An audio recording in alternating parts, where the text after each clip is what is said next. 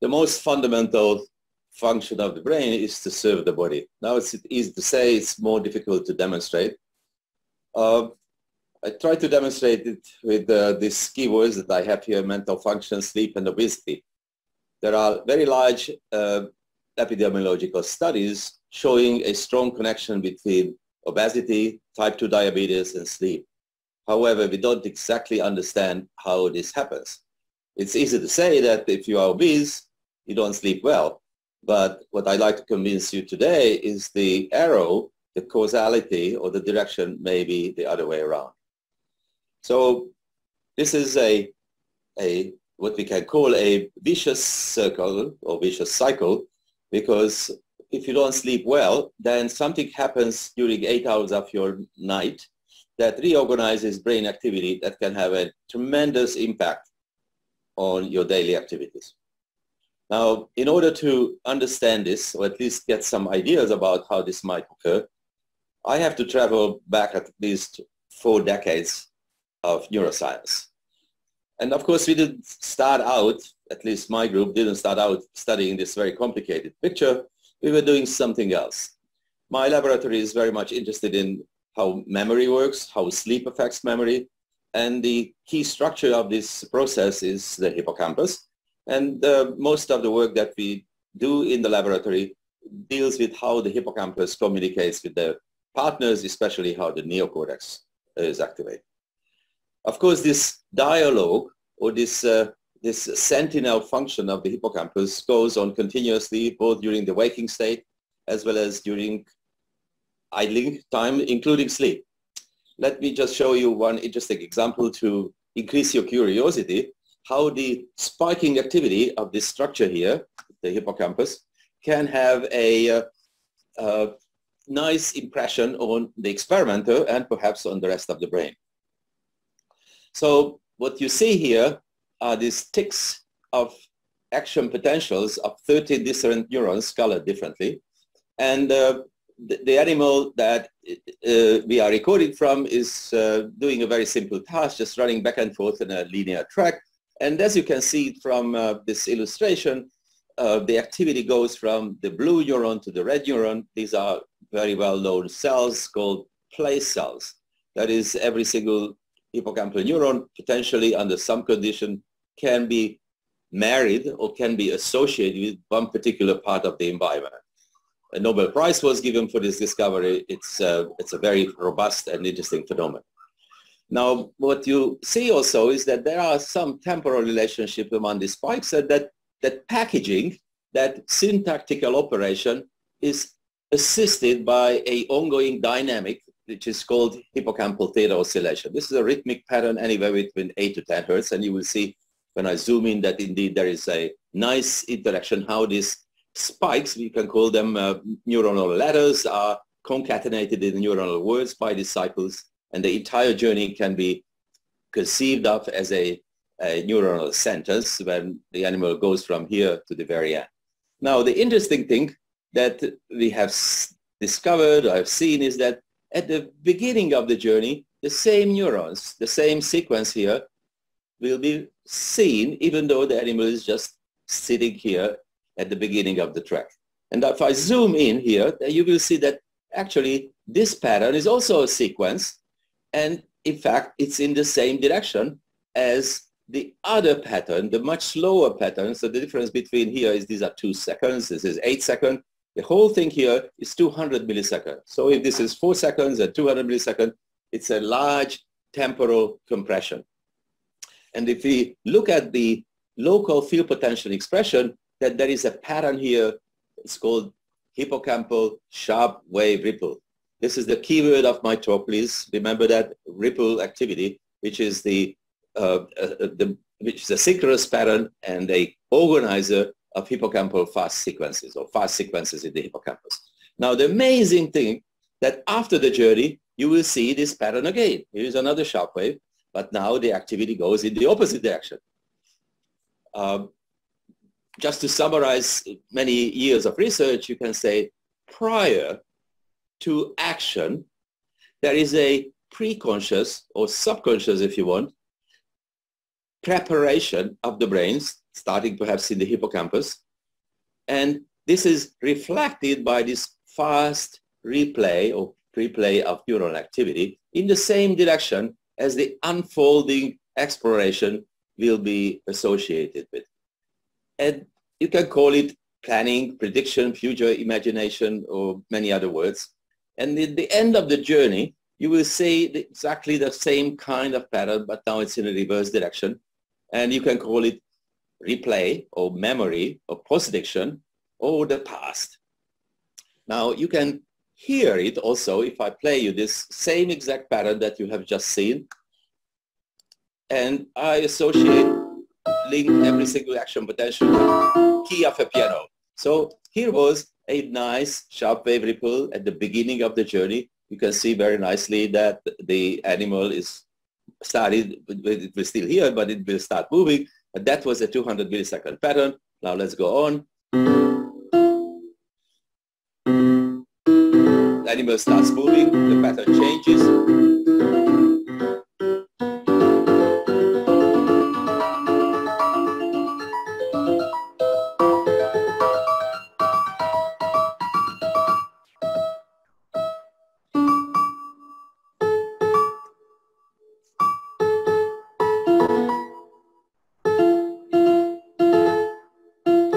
I just move forward, and then you can see that at the end of the journey, the animal is sitting, rewarded by water reward, and then at the very end, there will be the last ripple, which is a reverse replay here. So many laboratories are trying to decipher how is this beautiful temporal organization occurs in the hippocampus and what kind of functions it might serve. And the answer is that this pattern is responsible for many things, including our memory consolidation. Now, this pattern is not only present in the rodent, but is present in every mammal investigated so far, and in the same manner and the same temporal dynamic, pretty much the same frequency and the same duration. And the important part of this is that it's not only present after the animal is rewarded, but the same kind of pattern, the sharp wave ripple pattern, can occur in our non-REM sleep every single night, and there are about 2,000 to 4,000 of them. What they do is they do us a favor, namely, once we learn something and we have an experience only a single time, then fragments of this experience are replayed for free during the night so many times. This is probably the explanation how a single shot memory, an episode, can be remembered for such a long time. Now, of course, this pattern is not alone. It is interacting with other patterns in the brain, such as sleep spindles, the up and down state or slow oscillations in the brain. But the illustration here shows you nicely that during non-REM sleep, you have many, many more than during waking patterns. So they do something special. How they are organized, there is a whole consortium of other types of neurons called inhibitory interneurons. And I just show here a laundry list of the many types of interneurons present in the cortex, including the hippocampus, whose goal is nothing else just to guide the traffic of the action potentials of the principal cells or pyramidal cells in the right direction. So the interneurons are the traffic lights of the brain that allow that the messages go in the right direction and with the right speed. Now, as I mentioned, there are many experiments showing at least a correlative evidence or correlative support for the idea that this pattern is important in memory consolidation. But now let's challenge that and do an experiment that actually shows it even more positively or more directly. So again, here you see a nice ripple, 200 hertz or so, 150 hertz activity. And what we can do is we can say, or we can ask is that what happens if we artificially prolong the activity of this population pattern? And the reason why we did that is because we observed previously that when the animal learns a new task or when the animal have a correct performance, the duration of these sharp wave ripples are longer than in a in a familiar environment or when the animal makes an error. So we were curious to see what happens if several hundred times, or in fact 1,000 times in the experiment, we can prolong the pattern. And the answer is that the consequences are good, because the consequences are shown here, the red line. And these are daily performances of the animal. And on the y-axis, you see the memory performance. And it shows clearly that if you prolong the sharp wave ripple duration and you prolong this activity, then it comes with a plus, because memory is increasing by 10–15%. And that's quite a bit of a gain. We can play the game in an opposite direction. Namely, we can erase these ripples completely during the post-experience sleep period and see what happens as a consequence of that. And now the red line here shows what happens when you interfere with the ripples, and then the performance is decreasing them. In other words, if I would erase the sharp wave ripple patterns in your brain during my talk, you will not be able to remember much about what I have said tomorrow. So far this is very good. Several laboratories in the world are working on this complex problem, how memories are consolidated, how they are modified during the night, and so on. Now, here is a little problem. The problem is this, and was pointed out by evolutionary biologists also, that sharp wave ripples, we can call them, and we do call them, a cognitive marker. However, it turns out that this pattern evolved a long time ago, probably 1 billion years ago. And this creature called the Australian dragon also has a ripple, but it has a very small neocortex. So you may wonder, what is the function of this cognitive pattern in a creature that looks beautiful but does not really do a lot of cognition computation? But the interesting thing, of course, is that whenever this sharp wave ripple happens as a result of the cooperative activity of many neurons in this CA3, CA2, and CA1 region of the hippocampus, the messages, the action potentials, not only go upward to the neocortex and read out by reading out the content of the sharp wave, but at the same time, the axon collaterals of the same neurons from here to here fan in and go downstream somewhere. And they go to the lateral septum and also the hypothalamus. Now, also, I just showed you in the previous example how this fine structure is controlled. But you can also ask how this pattern is played out throughout the day. So these are several days here. As you can see, these are the light-dark changes of day and night.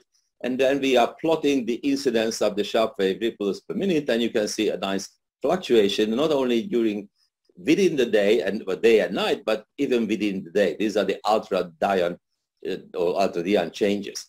So that's interesting, because once we observed that, then we wondered what type of other things there are in the body that may show a similar slow timescale fluctuation. And it turns out that blood glucose, or the interstitial glucose, also shows not only a circadian pattern, but within the day and night, there are these fast oscillations, which is shown here and also here. So not only 24-hour fluctuations are present, but also 90-minute and 50-minute fluctuations occur in our peripheral glucose levels. And that has been known for quite some time. What hasn't been known is how the brain actually has something to do with it, and how is it able to control what happens in the periphery. As I already mentioned, the hippocampus not only sends output upstream, but also by way of the lateral septum, a very dense projection to the hypothalamus. And lo and behold, when we plot both the fluctuations of the sharp wave ripples as a density per minute and the peripheral glucose level, we see some correlation.